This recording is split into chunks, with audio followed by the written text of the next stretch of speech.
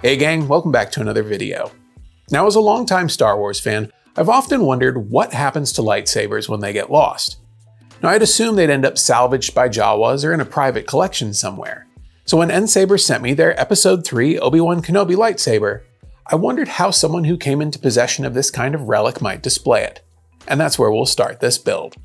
My plan was to build some kind of clear canister with interior supports to make the lightsaber look like it was floating. And with that in mind, I started looking for a base object to start my build from. And that's when I found this solar-powered lamp. It already had sort of a Star Wars look to it, and I thought that might help to inform some additional creative decisions for this project. But first I needed to disassemble it and get it down to its core parts. Once I had the lantern disassembled and could see its interior structure, I realized I would need to remove these 4 pegs to allow me the space to add a bit of lighting. So I grabbed my rotary tool with a cutoff bit and got to removing them. And speaking of lighting for this project, I'm going to be trying something I've never used before, this NeoPixel ring, and it'll be controlled by an Arduino Nano microcontroller.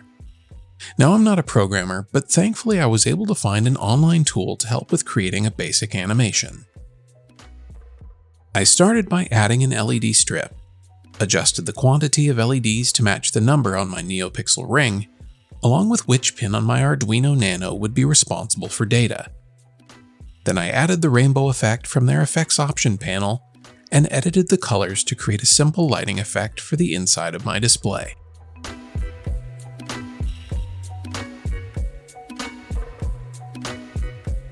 When I was happy with how it looked, I clicked the Generate button to output the code. Then I could jump into the Arduino app, paste the code into a new sketch, and connect the controller via USB to upload the code onto my Arduino Nano. Now when the Nano receives power, it will start looping the animation until I turn it off. But before I can do that, I'll need to remove the connector, strip the wires, and solder the NeoPixel ring to my Arduino board.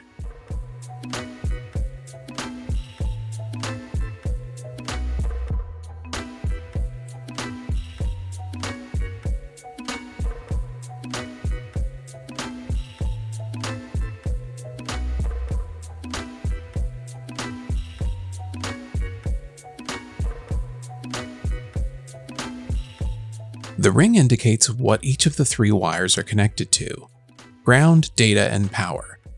And with that information, I could solder the ground wire to the ground pin on the Arduino, the data wire to the D6 pin that I selected in the code, and lastly the 5V wire to the 5V pin. Then I can connect my power supply and test my work.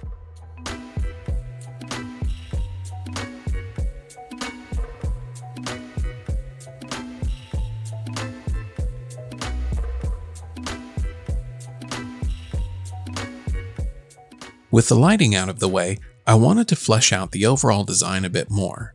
So I modeled and 3D printed a few greeblies that fit over the lantern's mounting posts and glued them to the base and cap with a bit of CA glue. I also added a 3D printed outer ring and a laser cut small inner ring to bulk up the outer profile and fill the interior gap to keep things looking tidy once the acrylic tube is in place. With the base and cap taking shape, it was time to paint all of my parts. Off camera, I applied a layer of primer, and once it was dry, I was able to lay down my top color. I went with this super dark gray since I thought black might be a little too pedestrian.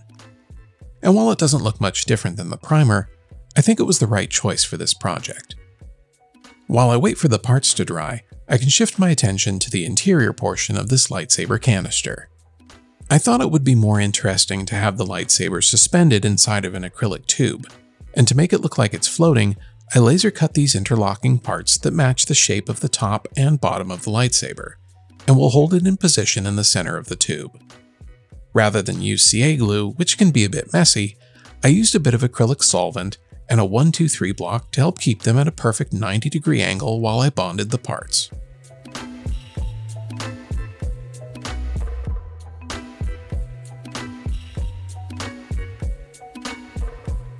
This solvent sets up fast, so after 30 seconds, they were ready to go and I could get into some of the final touches.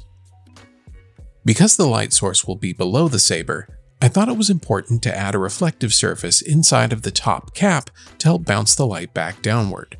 So off camera, I added a small disc covered in aluminum tape and glued it in place. The next thing I needed to deal with were all of the lamp switch holes along the edge of the caps. I had originally intended to use some acrylic to cover them up, but found that the bend was a bit too severe and needed to pivot to a different approach. So I hopped back into Fusion 360 and 3D modeled and printed the small covers, which will then get an acrylic applique glued to them. This will both cover up the openings as well as adds a bit more character to the caps.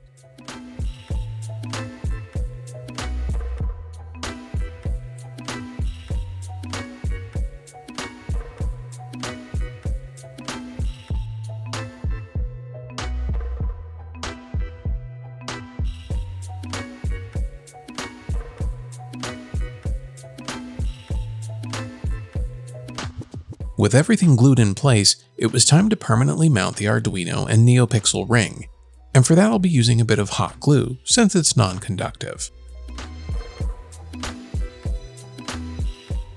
And once the hot glue around the Arduino had cooled, I added a bit more glue to the 4 posts I removed earlier as a mounting point for the NeoPixel ring.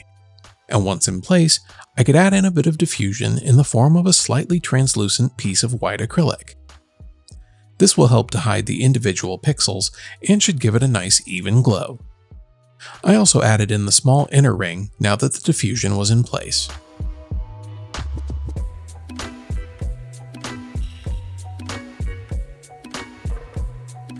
The last thing I wanted to do before final assembly was to add in a few decals as well as a couple of greeblies at the top to make it a bit more industrial looking. And the only thing left to do now is put it together and see how it looks.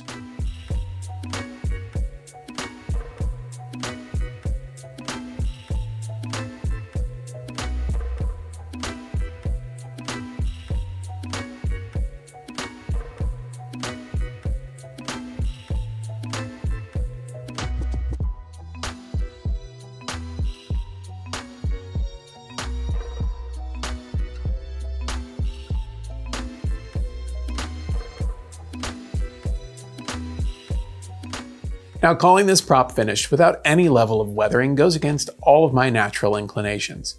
But given the story I've created for it, I think this display is exactly how it should look. I'd like to thank NSabers for sending me their Episode 3 Obi-Wan Kenobi saber, and if you'd like to learn more about it, I'll leave a link down in the video description. Well, that's going to do it for this one. Be sure to like and subscribe if you haven't already, but most importantly, go make something.